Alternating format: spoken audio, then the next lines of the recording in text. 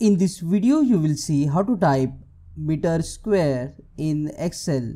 Meter square is also called as a square meter and it is a unit of area. So to type this number 2 as a superscript in Excel, what you have to do is just type M2 first. Now using a mouse, double click inside the cell, select the number 2 and after selecting, right click on the number 2, you will see here the option format cells. Remember this shortcut.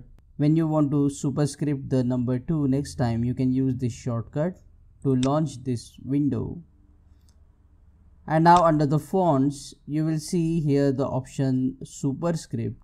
Tick the superscript option and you will see the preview here. Once done, just click on OK to make the number 2 superscript. In this way, you can type meter square in Excel. Now check out these useful videos shown on screen related to Microsoft Excel.